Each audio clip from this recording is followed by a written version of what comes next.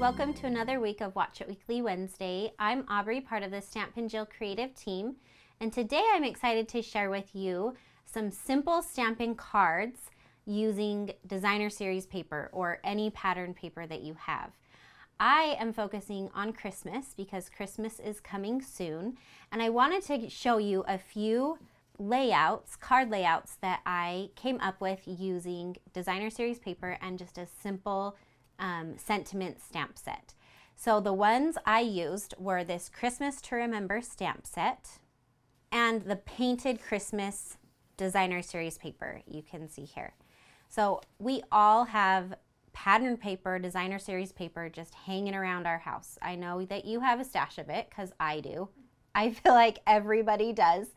And Christmas is coming, and it's coming faster than we are prepared for. So if you haven't started working on your Christmas cards yet, now is the time. Grab that designer series paper out, grab some cardstock and a cute sentiment saying set, and let's make some really simple cards.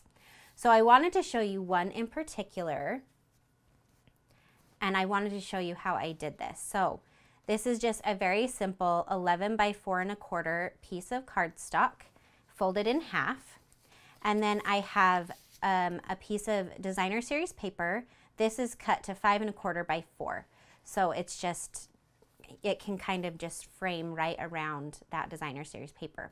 Okay, so what I'm going to do is I'm going to adhere this down just in this corner on my cardstock, just like that. Very simple.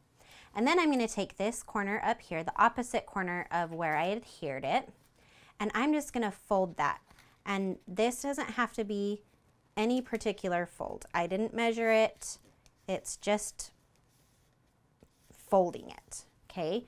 I'm going to grab a bone folder and just give that a really good crease there.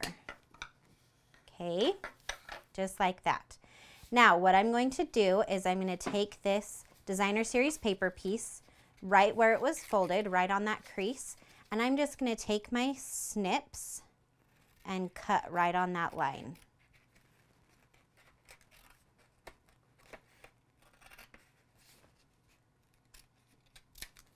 Just like that.